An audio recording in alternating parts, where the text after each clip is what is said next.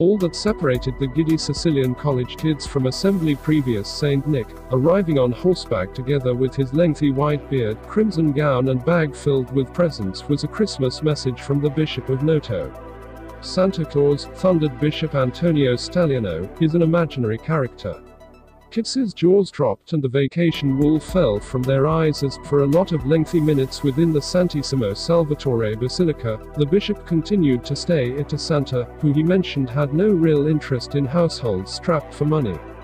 The purple coloration of his coat was chosen by Coca-Cola for promoting functions, the bishop mentioned. Large soda, he added, makes use of the picture to depict itself as an emblem of wholesome values.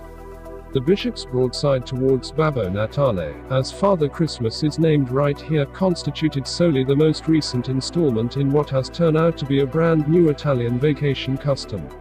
Nearly yearly, Roman Catholic clerics insist that for Italians to maintain Christ in Christmas, Santa have to be stored out.